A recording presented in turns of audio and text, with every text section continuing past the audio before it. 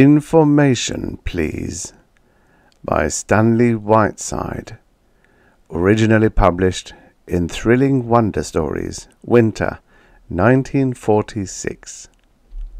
Narrated by Tom Trussel. This is the story of how Joe Squeeb lost his job and got a better one, all because he threw a monkey wrench into the greatest scientific marvel of the 21st century. I know the story because I used to break news on the teletype for the BJ News Agency. The BJ News Agency has no ear for euphony, however, so I had to leave them, and I'm writing these memoirs while I wait for old BJ to apologize. The first release that touched on Joe Squeeb's case was ticked off by me on the master sender. I still got a copy, as follows.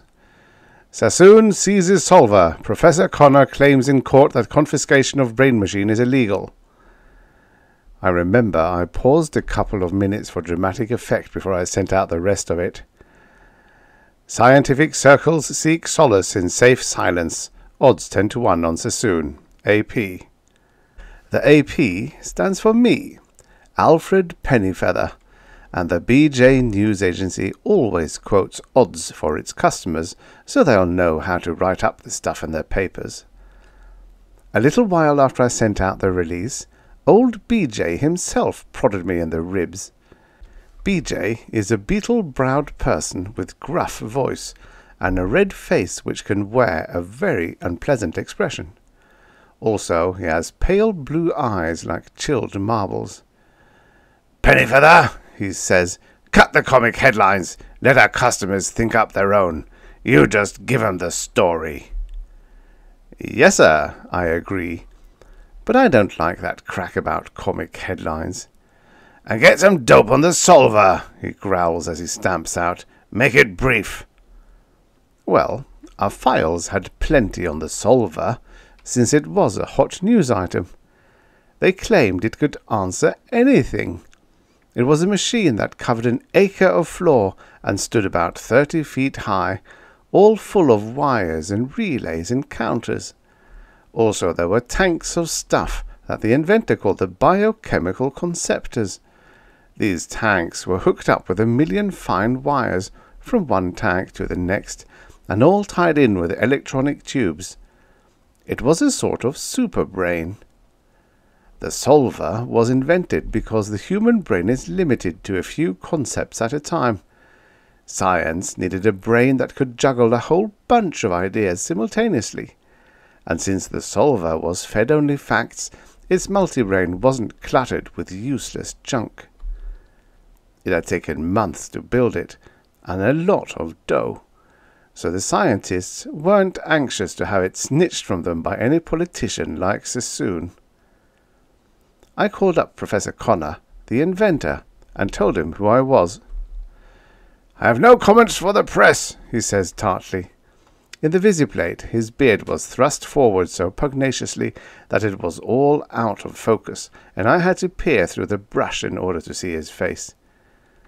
"Take it easy, Professor," I smiled suavely. "The press is your best friend. If you're getting a dirty deal, we will tell the whole world about it. Are you going to appeal the court decision?" "Yes," he says after a pause, "I am." He strokes his beard so that it clears from the visiplate, and I can see a fairly benign-looking old geezer. "I was only defeated on a technicality today. As inventor and owner of the solver, my rights are patent." "How come Sassoon grabbed your gadget, Professor?" "The solver is not a gadget," he snaps. "It's a delicate machine, and dangerous.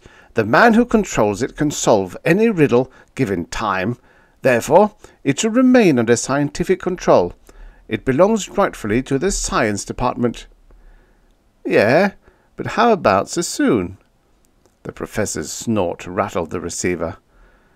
"Sassoon is already head of geopolitics.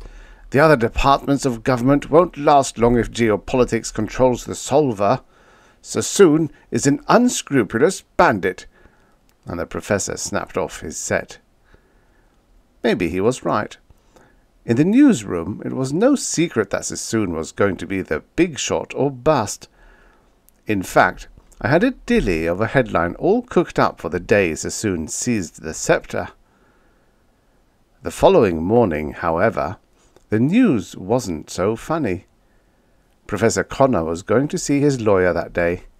Here's the teletype copy. Professor Connor killed in crash. Car collides with cab at corner of 5th and Grand. Connor's corpse consigned to crematory. Odds 50-1 on Sassoon. AP. Old BJ raised holy Cain over that one. Connor's corpse consigned to crematory, he yowled. One more crack like that, and you, Pennyweight, are fired. Pennyfeather, I corrected BJ. Featherweight, Pennyweather, Periwinkle, he foams. What's the odds, you featherbrain? Before I can answer, he's gone, slamming the door and blowing papers off my desk. Well, a couple of days later, Sassoon announces that the solver will be unveiled to the public with due ceremony come Wednesday. The science department is invited to attend at the solver building, which is very magnanimous, considering that the science department paid for the building and the solver too. Jellyfeather, says old BJ, you go down and cover this unveiling. That's how I came to witness the Joe Squeeb incident. I had a seat in the hall right down in front, just behind the disgruntled-looking scientists. Maybe they had a right to feel that way, but they knew better than to ignore Sassoon's invitation. Sassoon was very sensitive about such things as being snubbed, so they were all there, sitting like a row of hungry blackbirds. Up on the platform, the chairman opened the proceedings with a nice little speech which safely said nothing, and then he handed over the meeting to Sassoon. Sassoon was a big fat man with slick black hair and eyes that reminded me of old BJ's. Fishy. Sassoon, however, put on the jolly act, big smile and breezy manner, the we're all one big family touch. Most of the people fell for it and gave him a laugh when he sprung his warming-up joke. But the boys with the brains in front of me just gloomed. I saw Sassoon give them a quick once-over before he went on to describe the wonders of the solver. He gave a pretty good speech, too, if you didn't know what was behind it. Mankind, he finally ended, will look back on this day as on the dawn of a new era. Posterity will bathe in the flow of a new wisdom that has come from our hands. Then he pulled a cord and opened a huge curtain behind him, and the solver was unveiled. Appropriate oohs and ahs followed. It did look impressive at that, like a gigantic calculating machine. In front of it there was a wide platform with several desks. These were occupied by attendants ready to feed data which the solver might require. Each desk has a microphone for that purpose, and there was one gilded microphone near Sassoon. This one was for stating the question. A large loudspeaker was suspended high up to deliver the solver's answers. I once read that the ancient Greeks had a similar setup, called the Delphic Oracle. Only some fellow got the wrong answer once and blew the whole work some way. And now, Sassoon beamed on his audience, we will demonstrate the solver in action. Perhaps we should allow our scientific friends the honor of asking it the first riddle. After all, we owe science a great deal, ha ha. But none of the savants made a move. Maybe they felt bulky. However, Sassoon was too smart to allow any awkward pauses. But then, perhaps the honor should go to some less illustrious person. His cold eyes had spotted the figure of a little man in overalls, standing in a half-open doorway. The little man leaned on a broom. I found out later he was Joe Squeeb, the janitor of Solver Hall. Since we must always remember our democratic traditions, Sassoon's voice was slick as warm margarine, I think our humblest worker should have the great honor of asking the solver its first public question. Come here, you! The janitor dropped his broom and turned to flee, but Sassoon's voice, with just a slight grate to it, pinned him in his tracks like a mesmerized rabbit. Come, come, you with the broom, step up here. Joe Squeeb moved as if pulled by invisible change. On the stage with Sassoon, he blinked nervously at the audience. Then he suddenly grinned, showing snaggy teeth, like a man who feels he's a goner. Sassoon towered over him as they talked together for a moment before Sassoon turned to face the audience again. This, gentleman, is Joe Squeeb, our janitor. He has agreed to try and stump the solver. Ha ha! Sassoon's great hand smacked Squeeb on the back and nearly sent the little man sprawling into the row of stony-faced scientists. And now, Mr. Squeeb, ask your question. Sassoon pushed him to the gilded microphone. Squeeb's Adam's apple bobbed. He shuffled his feet and twisted his scrawny neck. I heard his panicky whisper to Sassoon. What'll I ask? Come, come, Sassoon frowned heavily. Don't jump around like that. Ask it some question in arithmetic. Or maybe you know all the answers. Ho, ho! Squeeb rolled his eyes. I guess he wasn't used to thinking, because he acted as if he was in pain. Then suddenly his face lighted up. I got it, he said triumphantly. I remember a problem that stuck all of us. Evidently he had dredged the depths of his mind for some long-forgotten problem of high school days. All right, Sassoon switched on the control. Ask it, man, and get it over. Squeeb gulped, gave his waiting audience a last hopeless grin, and cleared his throat.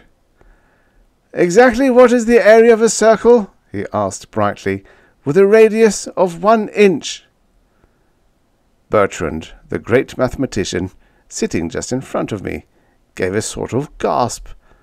Then the raspy notes of the solver squawked a reply. The area of a circle with a radius of 1 inch is exactly 3.1415926.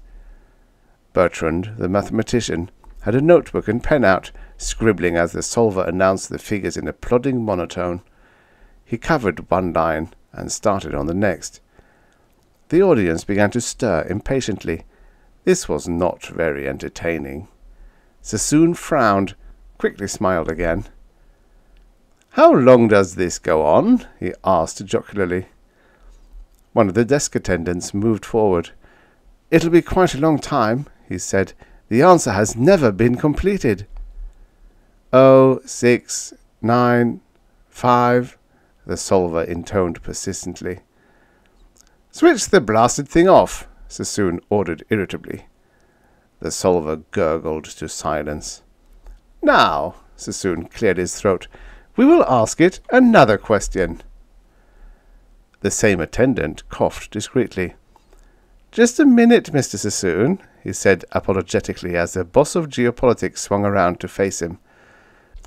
The solver is not purely mechanical, you know. The actual work is done by the biochemical cells, and these cannot be reset to zero without discharging their concept energy. Huh? Sassoon frowned at the interruption. Well, discharge 'em. That's the trouble, sir. A solver cell is like a human brain cell. It must complete its function in order to relapse into inactivity. Shutting off the solver merely holds its processes in abeyance. When we switch on the power again, the cells will continue where they left off till their task is completed. Sassoon thought that one over. Then switch it back on again. Let's get this over, he snapped, and turned to look for Joe Squeeb. But the janitor had discreetly faded. His broom leaned, deserted, in the doorway. Squeeb wasn't so dumb as he looked. 9, 6, 4... The solver was slowing down a little as the calculations became more involved with unwieldy quotients, but there was grim resolve in the metallic tone. I tapped Bertrand on the shoulder. "How long will this take?" I asked. "Couldn't say," he smiled thinly. "We once wore out several machines on that problem.